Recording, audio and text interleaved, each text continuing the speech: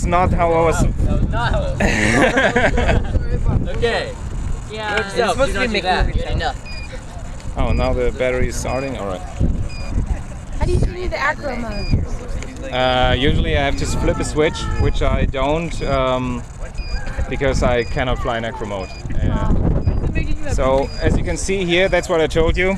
Our first thing, if I crash like this, just 2 zip types ripped off and that's all. And also if the forces are too strong, these arms can just move back, so they absorb a lot of energy this way. And also the next thing is what I told you about the tail. When I move around, when I for example turn or the wind is trying to turn me, the tail is just trying to counter-react to that. So make it more obvious like this. So I turn and it really tries to force the tail into a certain direction because it can actually move it. That's pretty cool. Alright, yeah, that's about it. That was on TA, dude. Are you guys Why not? No, let's do on Why did you not record that? I did. Okay.